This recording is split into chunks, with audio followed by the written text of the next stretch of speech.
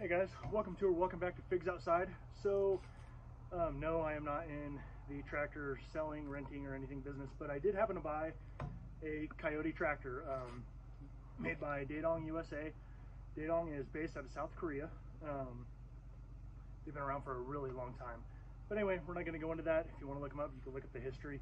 So it is a KIOTI DK4710SE HST, which is a hydrostatic transmission. Pretty cool tractor. This tractor is 44.9 horsepower.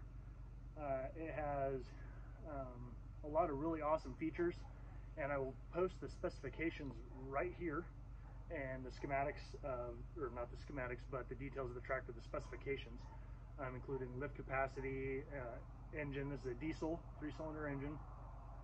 Very, very simple. We made it very easy to work on. But anyway, just a couple little things. The tractor we're going to go over a little bit. We'll fire it up. This tractor is really quiet. You can run it and still talk. It's not overly loud. Pretty awesome. I'm just around 6'2", so you can see the front tires come up to just over mid-thigh, and the back tires are right at the beginning of my rib cage. So there's that. This tractor doesn't have the cab. You can get it with the cab. I purchased the tractor the way it sits right now, with the rebates from KIOTI, and purchased it for just over $31,000. It's the ROPS, which is the rollover protection system. So anyway, let's take a closer look at the tractor. We'll go over some of the features. We'll check out under the hood, and we'll just kind of go over some of the basics of it, just to kind of give you guys a quick view. Yes, it is an orange tractor, just like the other orange tractor company, but I went with this tractor company because it's got, for the size and everything else, pretty similar. This one has a little bit more horsepower. These ones have a little bit more hydraulic oil flow. And I've ran the other orange tractor, and it was kind of jerky, kind of rough when you're doing multiple functions with the hydraulic system on the bucket loader. This one is actually pretty smooth, and I heard that about them. And I heard it's got a really good warranty. So anyway, we'll go over some of that stuff, and we'll take a closer look. All right guys, so starting off, here we go. So we got a 72-inch 6-foot bucket width with a cutting blade on it. You can get it without the cutting blade. The cutting blade helps to save the bottom of the bucket. It does have a tiny little cutting edge right there, but you know, you damage the cutting bucket, or you damage the little cutting edge on the bucket. Jeez, sorry guys. And this is a lot more work. When this, you can replace it. You can see all the bolts and nuts right there. So one thing I'm going to do is I'm going to weld a D-ring on the top and the middle, and then I am going to weld some chain hooks on the top. Anyway, so as you can see, it's a very good looking tractor from the front view. It has the skid steer quick attachments. We'll go over that here in a second. You can see the KIOTI emblem. It's got the headlights, the little brush grill guard. So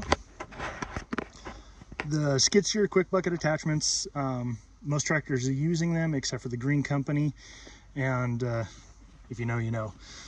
So what this is, it's got basically a pipe welded down there. It's got a spring pin right here, a bucket lever, pretty easy.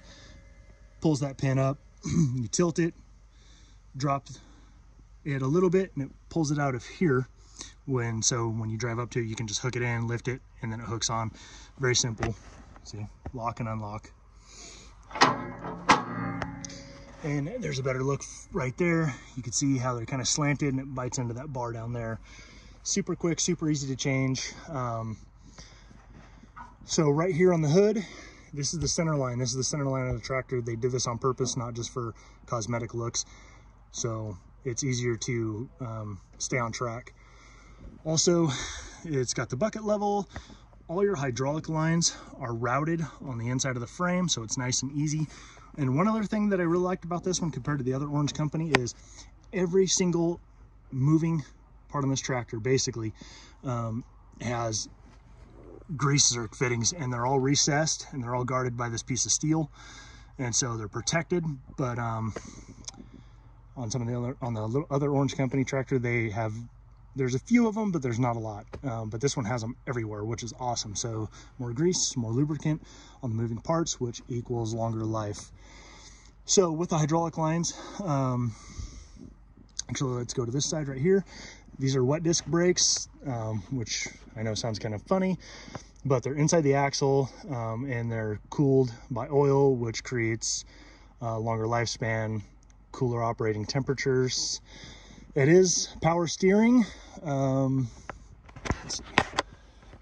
let's go to this side. Of course, it's got all the danger stuff on it, the warnings. And then also it's got the hydraulic line plug. So when you pull the lines off, you can plug them, but they're all color coded. So you know exactly where back to go, as you can see right in there. So you can see the yellow, white, red, and green. The bucket and loader assembly is pretty easy to take off. These are the levers right here. I'm not going to go into all that. Since it is hydro steering, it's like an automatic transmission. So you have your forward, your reverse. This operates the bucket and the loader. There's the fluid level for the axles. Oh, here we go. That's the subframe, and you can see everything underneath there, how everything moves and operates. What's really nice is it's all mechanical. None of this, which I really like on this tractor, is it's all mechanical. It's all mechanical levers. There's no, I should say, cables, which can stretch and wear. It's not electrical, so pretty awesome. But this is the subframe assembly. Let's see what else to go over for. Grab handles, you can get in on the side. It's the 3-point system. It's a category 1. So you can also, this one, I didn't get it with it. I'll probably order them later. But it's the hitch system. And so with the arms, you can get the telescopic arms. These ones are the fixed arms. The telescopic ones are pretty sweet. They cost a little more money. But that's a whole different story. So with these, these ones are just your standard. The telescopic ones have bolt, and they can extend backward and forward, so it makes it easier to hook up your implements on the back side. It's got, you can see the ROP system. It's got the pins. You can pull the pins. This will fold. It's got your blinkers, cool little triangle, your farm triangle, slow moving equipment. It's got your prong setup right there. This one does have the remote hydraulic system. Here's the lever for it right here. You can hook it all up, and this adjusts the arms up and down. So let's see what else. So here's the side, the step. It's got I believe it's like 12.7, maybe 12.9, somewhere's in there, give or take a few points on the gallons of fuel. The step, this. So it's got the brake system right here. They're hooked together with this piece right here. So it's actually one solid piece.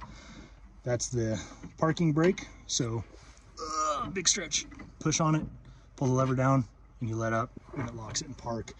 This does have a seat kill cutoff switch. So if you're leaving it running, you're not in park, you get up off the seat, it'll run for approximately like 5 to 6 seconds, I think is what it was. I forgot to really time it, but I'm pretty sure it's right in there. And the tractor will shut off. It's got your seatbelt system. So with this, because it is hydrostatic and it's also a 3-speed, so that means obviously you got neutral. You got your low, medium, and high on it. This right here is your 4-wheel drive lever. So we'll go down here. We'll take a look at that. This is your PTO engagement, so 4-wheel drive. I did use this yesterday at Shift on the Fly. The seat, so a lot of them you lift up. This one you pull to the side, and this is a spring seat. It's kind of like air ride seat, pretty awesome, super comfortable. So you pull this and adjust the seat backward and forward, and then it's got an illuminated dash. It's got your blinkers, cool little horn. And then it also, there's the switches on those. So because of this tractor and the horsepower that it is, this tractor it has a regen system. So with the regen system, basically the guy told me if you're not like cutting, you're not doing a lot of cutting, you're not doing a lot of plowing, just a lot of long, high RPM work, basically every 10, 15 hours, it's going to tell you it needs a regen. So basically what you do, 10 to 15 hours, what he told me to do, he said he hasn't had a problem with it, and he knows a lot of people that are doing it, no issues. 10 to 15 hours, you come up, especially in the wintertime, you know, you're going to be doing a lot of like snow plowing, your driveway and stuff, low RPM type stuff. Not a lot of heat buildup, so it's going to plug up the particulate filter. So basically you come up, you fire it up, you let it to get to operating temperature, you just come up and you hit that button. So these are the switches right here. So that is for the regen. This one also has cruise PTO, so it says it's like cruise control. So you there it is right there. This also is a tilt, gosh dang, a tilt wheel. That's the lever right there, so you can adjust the steering wheel up and down. What else did we go through? Standard PTO. So I have run this tractor a little bit. Oh, and right here is the PTO drive. Got the little bungee to hold these from clanging back and forth. This screws off. Ooh. And there should be the axle and the splining for your PTO. It's got a nice little cover. Keeps, and you want to keep this. I would say just because you screw it back on there, it keeps all the dust, debris, and other gunk in there that can jam up your bearings. Oil check. I'm like, all right, yeah, so that's your oil check. I'm not sure what that one's for. Anyway, we'll come back to that later, maybe. Anyway, that's for your hydraulic hookup lines, for your attachments, if you're gonna run like a backhoe system, anything like that. So I kind of think we went over everything on that. Let's check this out real quick. Sorry guys. So this is your brush and your grill guard. We'll go over this. So you pop those like that, super easy, and this folds down. Boom, that easy. And then you come over to this side, and right down here, there is a pull lever, blah. Sorry guys. And so there it is, easy access to the engine. They designed this specifically so you can basically do your own maintenance on it. You have your filter down here, your battery sits right down there. And so basically you pop those plates, you pop that off, that pulls down, and you can undo your battery right there. Your filter, it's got your coolers, your radiator.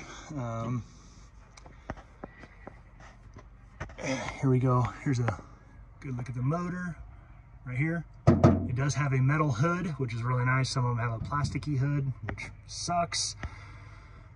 So there's that right there. And like I said, they designed this pretty well. The only thing I wish they would have designed a little bit better, especially for like if you're going to be moving hay around, it's super dry, is to me, a lot of the diesel engine stuff, especially on semi trucks, we call them weed burners.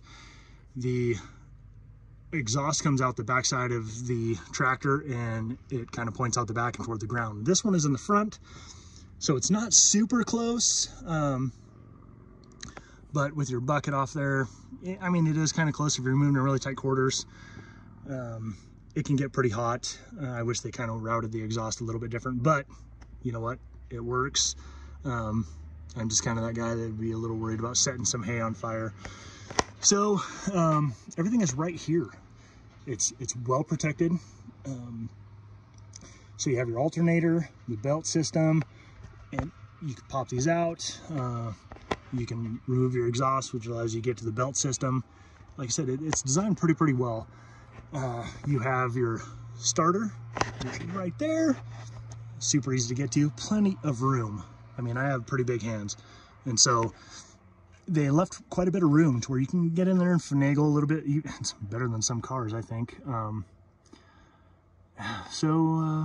Yeah, there's that heat shield.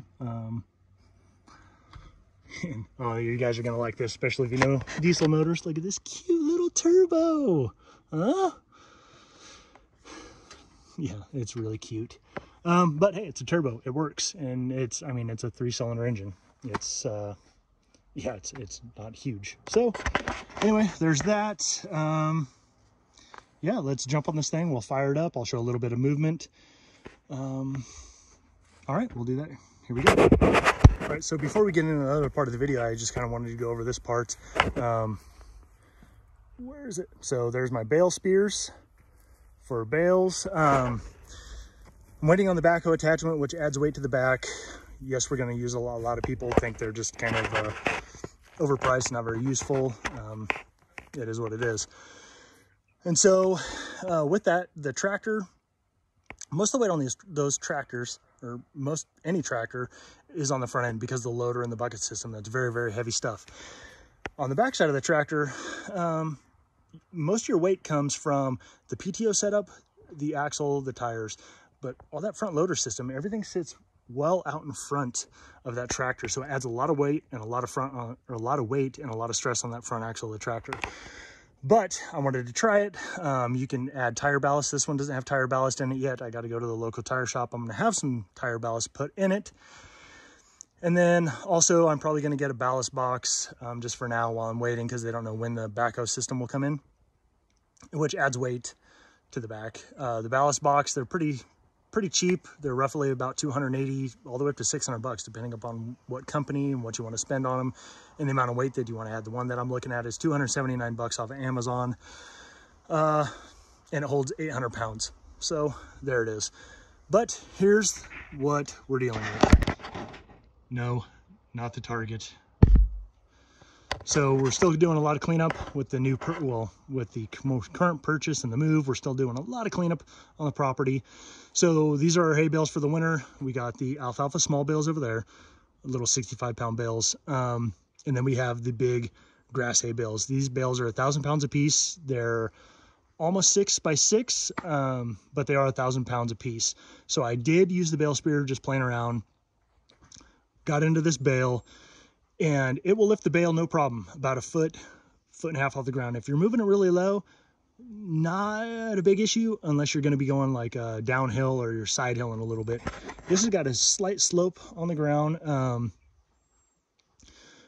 And so when I did pick it up, it was fine. I backed it up, I drove it forward, not a big deal. As soon as I lifted it up past the 2-foot mark, roughly, I could feel the back end of the tractor wanting to tip up because you're lifting it, and so it's like a cantilever system. So can be kind of spooky, can be kind of dangerous, can be kind of lethal, depending upon what you're doing and how you react to that. So adding ballast on the back plus tire ballast adds a ton of weight on the back end. And so we will be able to lift these bales. These are too high on and off without an issue, according to a lot of people. We're going to find out. But anyway, let's get back over to the tractor. All right, so here we go. We're sitting in the tractor. Nice roomy cockpit. So right down here, we have a cup holder. We have a little slot for your cell phone or your iPod, I guess, whatever. Anyway, there's the low, medium, or high. And over here, you have your PTO controls, seat belt. And so, yeah, here it is. This is what it looks like. You can see the center line, center of the tractor. Let's go ahead and fire it up. So this thing starts really, really well. And so we'll check out the illuminated dash as best as I can for you guys. Zoom in, kind of a glare. Sorry about that, my bad.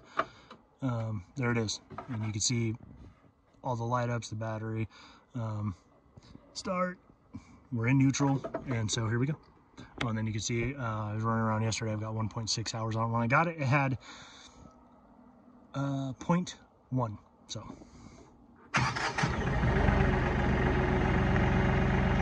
not too bad.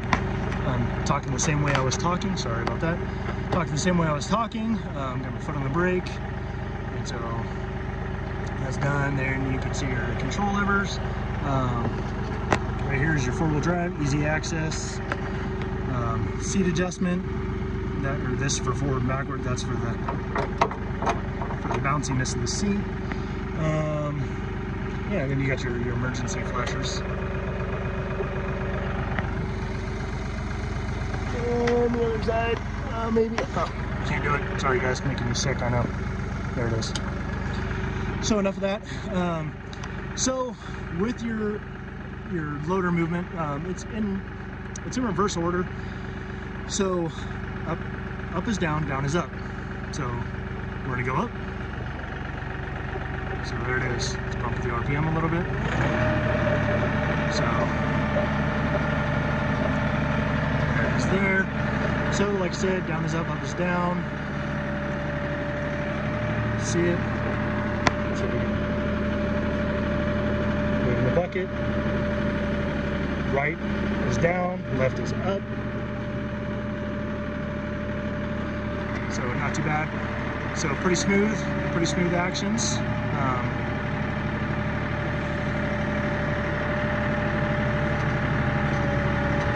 It's on the bucket, so going putting the load to it. You can see it go down. We're gonna lift it, tilt the bucket straight. So there's that. Very easy controls right here. So since this thing is a hydrostatic transmission, one thing I want to get and show to you guys is, actually we'll do that right now. So we'll see if it'll do it. So we're in neutral right there, and see if the neutral goes off. We're going to put it in low. So okay, so I'm pushing it to low. So I'm having people are going to be like, oh, well the synchros are meshing because it's hydrostatic. So all you do is you take it and you just barely bump the throttle. See that, guys? And so now it's lined up, so it'll go in. But when you do, you just barely bump it. We'll see if it'll pop. Let's see if it'll okay, moved it a little bit. Slid right in. Anyway, so there it is. So there's the pedals. Forward. Backwards, super simple, super easy to operate. There's another company out there that uses the rocker pedal forward and backward, like on some riding lawnmowers. I think that's kind of janky, but it is what it is. That's what their company's doing. Teach their own. So anyway, like I said, here's your throttle. Powered up, pretty loud, pretty high. Power it down, nice and smooth. So anyway guys, that's kind of what I just wanted to go over it and show you guys. So it is hydrostatic, so there's no shifting, so I can go forward, go backward, go forward, and then brakes. And so what I would recommend is, I don't know, it's one of those things. It's kind of, I like putting my truck in neutral and using an emergency brake. If I'm getting out at any given time, I'm leaving my truck running. Some people just put on the emergency brake and leave it and drive, or that's ridiculous to me. So pop her in neutral, and so we're gonna roll. Yeah, so it's not gonna do it. Actually, let's put the bucket down so we quit rolling. And so here's the safety feature, guys. And so this thing has to be in neutral when you want it to start.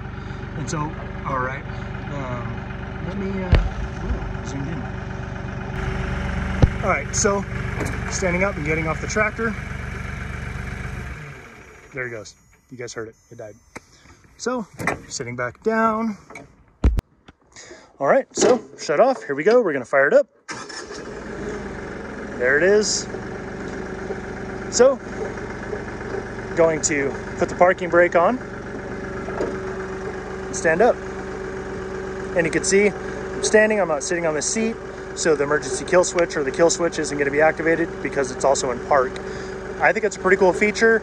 Some people are going to like it. Some people aren't going to like it. That the matter of the fact that when you get off the tractor, it kills itself if you don't have the parking brake on. It's a safety thing, guys. It's a liability thing because there's a lot of, so to speak, stupid and sue happy people out there. So anyway, actually, what am I doing? All right, well, thanks for hanging out with me, and thanks for watching this video. And you know, if it helps you out, it helps you out. If it doesn't, maybe it'll help you decide to buy one of these tractors. For the price, they're pretty reasonable. They have a very good warranty. You can check them out. I'll post the link in the description below for the company. And like I said, I'll post the specifications earlier in the video. you can take a look at that. And then the company website is super easy to navigate, super easy to navigate. They designed it very, very well. Yeah, doing some of the comparisons and the pricing and the warranty and just a lot of the other features of this tractor made me decide to go with this one instead of the other orange one or the green company, the other green tractor, or the green tractor company, I should say. Great companies, and they've been around for a very long time, but for the price and everything, this is what I decided to go with, and for what I needed it for. This you know, we have a small hobby farm, and we're not going to be, you know, using this tractor day in and day out, grinding with it and just putting in the work, you know. But we are going to be using it. We're going to be using it quite a bit. So with that, guys, yeah, it's just kind of one of those deals that I hope it helps you decide on. Maybe you could use a video to compare it to some of the other ones, some of the features. And when you look at a video, it's kind of hard to decide, or looking at a website, to see what size the tractor really is. And so that's why in the beginning of the video, I stood by the front tire, standing by the back tire. And so I kind of did all that. And this tractor weighs, I can't remember. It's like it's like 3,700 pounds or something like that, or it's somewhere close to there. And that's just how it sits right now. So anyway, guys, sorry for taking up enough of your time. Anyway, if you like this video, hit that thumbs up button and subscribe. If you like to see a lot of hunting stuff, just different odds and ends, you can also check out my Instagram. That'll be posting the link down below too. A lot of cool Idaho sunset pictures, a lot of hunting pictures, just a whole assortment of random stuff, but all cool content, very cool content. And anyway, I appreciate you guys, and I thank you for watching this, and we will get at you guys a little bit later. Have a good day. Bye.